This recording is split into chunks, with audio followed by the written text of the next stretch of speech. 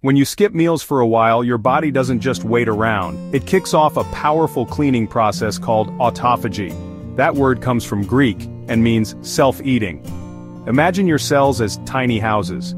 When food is low, they start sorting through their closets, tossing out broken furniture and old junk. After about 14 to 16 hours without eating, your insulin drops and enzymes tag the damaged stuff, like faulty proteins and worn-out batteries called mitochondria, for removal. These bits are linked to aging and diseases like Parkinson's and type 2 diabetes. During autophagy, your cells build special containers to trap this junk, break it down, and reuse the good parts for energy or repairs. In studies, mice who fasted boosted their autophagy by up to 30%, showing fewer signs of aging. And you don't need to starve.